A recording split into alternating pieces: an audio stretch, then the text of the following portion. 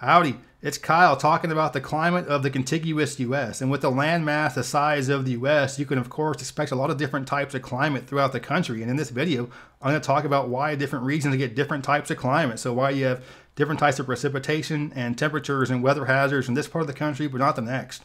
I believe the climate is the most important aspect of where you live. It affects every aspect of your life, what you're going to be able to do that day, what you're wearing that day. Of course, you go out and talk to somebody randomly on the street, the first thing you're going to talk about is the weather because it's just so important. So in this video, I'm going to answer the question, why is the climate like that?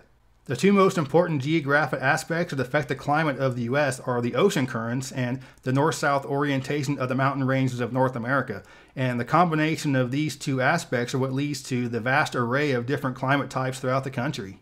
In the northern hemisphere, the ocean currents move in a clockwise direction, so that's why along the east coast or the Gulf Coast you have very warm water because it's being brought up from the tropical areas, as opposed to the west coast where the water is significantly colder because it's being brought down from Alaska. So you can be as far south as San Diego and the ocean temperatures are going to be in the 60s, and up around San Francisco the ocean temperatures are going to be in the 50s, so that's pretty chilly.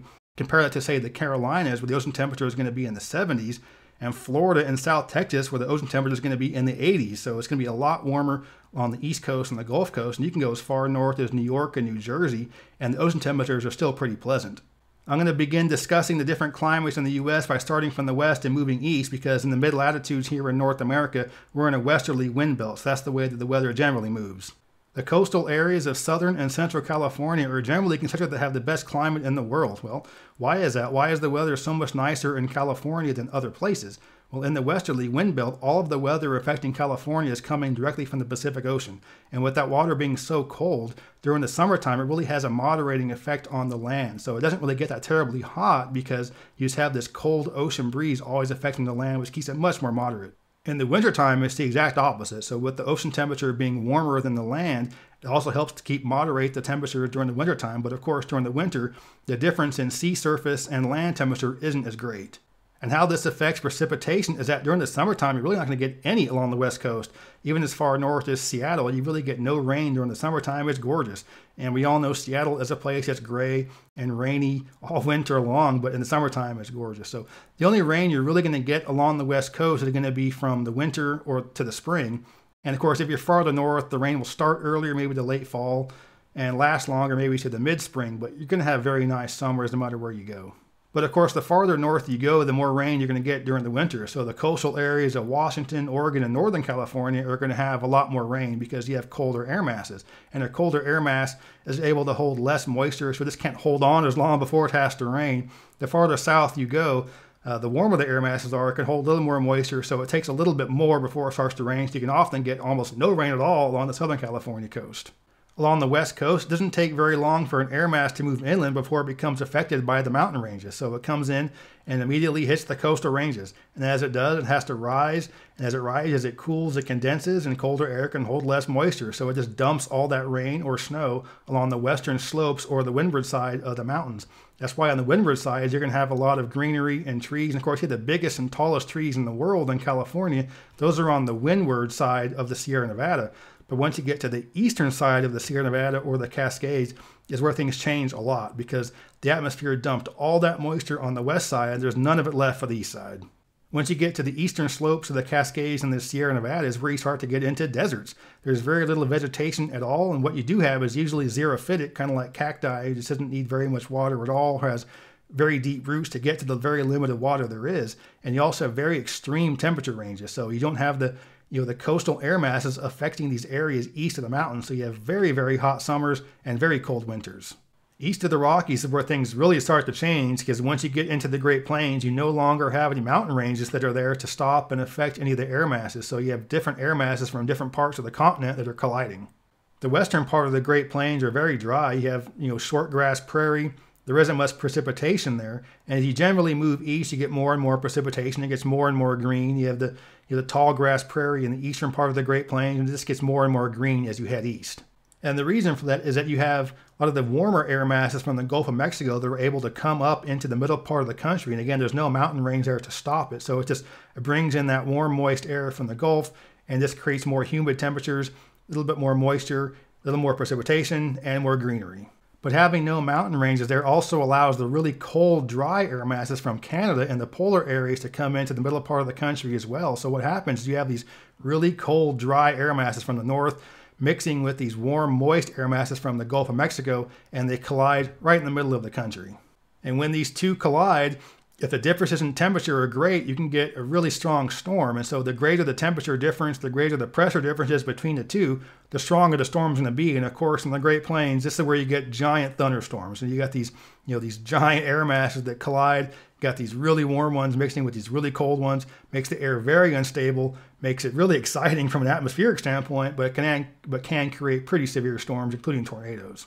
Back in 2011, there was a huge tornado outbreak in the southeast, and there was a tornado that hit just a few miles from our house, and it was a small tornado, if you can really even use that term. It was an EF0, but I'm standing on the back porch, and it was kind of cold and dry, and then a couple minutes later, it was warm and moist, and then back to cold and dry. It was just going back and forth, and I was like, "Oh man, this isn't good. This is gonna be bad." It's kind of like drink a lot of beer, drink a lot of liquor, everything gets in your stomach. It's real like that, and at some point, you're going to have to throw up. And that's kind of what a tornado is. The atmosphere becomes so unstable, these two air masses colliding. A tornado is basically the atmosphere throwing up. And the U.S. is by far the #1 spot in the world for tornadoes. There's nowhere else on Earth that comes anywhere near as close as we have to the number of tornadoes that we get. And again, it's because of the mountain ranges. You look at the other major mountain ranges in the Northern Hemisphere, the Alps are east-west oriented, the Himalayas are east-west oriented, the Pamirs, all these major mountain ranges are east-west. So what that does is it keeps the colder air masses from the polar areas from mixing with the warmer air masses in the tropical areas. And if we don't have this mix, you don't have the instability of the air, you don't have as much throwing up to create tornadoes. So you can get tornadoes in other parts of the world, but the vast majority of them are going to be here in the U.S. Just this century, what's considered Tornado Alley has changed a little bit. It used to be almost exclusively the Great Plains, as far north as the Dakotas or Nebraska, but it's shifted a little more south and east to where Mississippi and Alabama are just as bad as Oklahoma and Texas in terms of tornadoes. And it can be more of a risk in the southeast actually because a lot less people have basements for protection and a lot more folks live in mobile homes. So in the Midwest, people are more used to these big tornadoes and they have more likely to have a basement and are less likely to live in a mobile home. So the risk isn't quite as there. So it's been pretty bad in Mississippi and Alabama in recent years, and it's only going to probably get worse. But it isn't all bad. With all of the moisture and the humidity you get in the east, you have a lot more precipitation, you have a lot more greenery. So you get to places like Arkansas, Tennessee, Kentucky, they're just gorgeous. They're green wherever you go. So you just have a lot more rain that can cause a lot more vegetation to grow. And once you get to the Gulf Coast or the southeast, you have that really high humidity to go along with the very high temperatures, which makes summers almost unbearable at times. But you can't always use the measurement relative humidity to determine just how uncomfortable it's going to be during the summertime because technically San Francisco is one of the most humid cities in the country, but because it's usually in the 50s and 60s there, you don't notice it as much as opposed to, say, New Orleans, which might not actually be as humid as San Francisco, but it'll sure feel like it is. Dew point is a much more accurate measurement of how uncomfortable it is or in terms of the heat index. Relative humidity is literally the difference between the temperature and the dew point. So if they're very close to each other, it's very humid. So again, San Francisco might be 60 degrees, the dew point might be 50. That's very, very humid because they're very close to each other, as opposed to, say, the southeast where it might be 90 degrees with a dew point of 70. So the spread is much larger, but it's going to feel much more uncomfortable because the dew point is a lot higher. Or you could have somewhere like Las Vegas where the temperature might be 115 with a dew point of 10 or some kind of ridiculous spread like that, which is a really good indication that it's very dry. And when I was in college, I had a meteorology professor. I asked him, what's your favorite weather? And he's like, I don't really care what the temperature is as long as the dew point is 50. But of course, that warm water off the East Coast and the Gulf of Mexico is why you can get hurricanes during the summer or fall. And, the entire Southeast faces a significant hurricane risk every single year. Hurricanes need very warm water to be fed. That's what keeps them going. So the warmer the water is going to be the stronger the storm. And so that's why you don't really get any hurricanes off the West Coast because the water is just too cold. And the reason why you get so many hurricanes in the summer and fall is because, again, with the specific heat of water being so much higher, it takes longer for the ocean water to warm up. So the ocean water is still very, very warm by October. So you do have a significant hurricane threat in October, even though it's very, very small in May or really even June. And of course, the farther north you go, the colder it's going to get, and the higher the chance of precipitation is going to be snow. But not everywhere in the north has the same type of cold temperatures or the same amount of snow. Winters in the northern Great Plains are going to be colder than the winters of New England, even though they're at the same latitude. And the reason is, again, because of these cold polar air masses. So what happens is these cold air masses are coming straight down from Canada, going right into the Midwest, and just causes it to be super, super cold during the winter, very high winds, even though you don't really get that much snow. The Northeast is affected more by the ocean temperatures. So the oceans are very cold in the wintertime in the Northeast, but it is still more of a moderating influence. So you don't have it quite as cold in Maine or Massachusetts as it does in, say, Minnesota or North Dakota, but obviously it's still very cold. But you do get more snow in the Northeast than the Midwest. You could be as far north as eastern Montana or North Dakota, and you won't have that much snow. There might be a light dusting while it's minus 25 degrees, as opposed to, say, Boston, where you might have a foot of snow, even though it's a toasty 12 degrees. And then you have lake effect snow, which is literally how it sounds. It's snow that's affected by the giant lakes. What happens during the wintertime is, the air is moving from west to east and it's going across these giant lakes. And during the wintertime, even though the water is very cold, it's still warmer than the land. So it's relatively warm air masses carrying a lot of moisture. And it says hauling going across these lakes. There's no friction at all, nothing slowing them down. And all of a sudden, it hits the land. The land is much colder.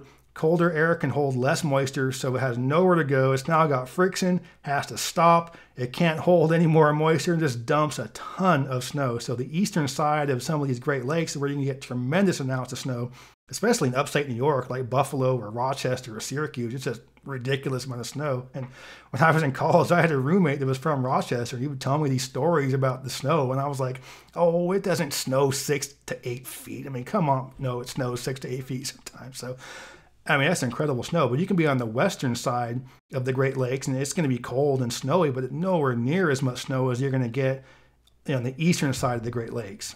And you might be wondering why you get so much more snow in upstate New York, even though Lake Erie and Ontario are a lot smaller than Lake Michigan. Why don't you have as much lake effect snow on the eastern shores of Lake Michigan? Well, Michigan's a north-south oriented lake. It's not that terribly wide east-west, whereas Erie and Ontario are east-west oriented lakes. So there's much more distance for the air masses to cross, more time for it to pick up speed, pick up more moisture, and it just gives it more moisture and more snow to dump on the eastern shores of Lake Erie and Ontario.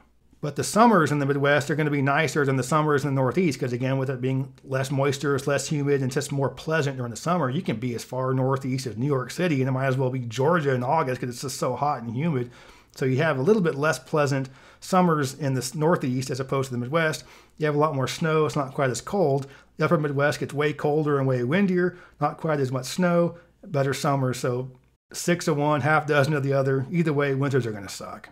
So that's just a real quick overview of the climate of the contiguous U.S. And of course, there are a lot more details and nuances than that, but I just wanted to go over some of the basics.